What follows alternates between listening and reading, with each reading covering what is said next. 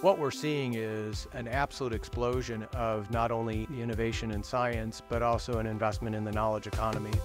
Individuals from all walks of life are finding Detroit a good place to not only live, but also come and visit. Someone like the Kresge Foundation turns to Eric Larson, turns to Nika Goss-Foster at Detroit Future City, turns to Knowledge Keepers. When 375 was put in 56 years ago, it erased a neighborhood, and now we have an opportunity to rethink that. There are about 30 acres that are going to come online as a result of the construction of I-375. You can't treat a project such as this as just a transportation project. It's mobility access.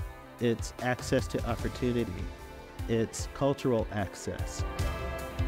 The I-75 project is adjacent to it, but very different. We felt that DDP in its role as convener could help bring the downtown community better together to have a conversation about possibilities for what reconnecting both sides of I-75 might look like. Please do take to heart remaining engaged.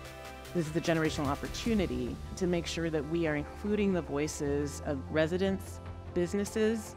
I think an important way to arrive at that is really to have very intentional and purposeful dialogue to arrive at this shared definition of success. The eyes of the nation are on Detroit with these types of projects. I think it's a great opportunity for us as a community to demonstrate leadership around all these projects can be, but again, it takes all of us coming together to make them successful.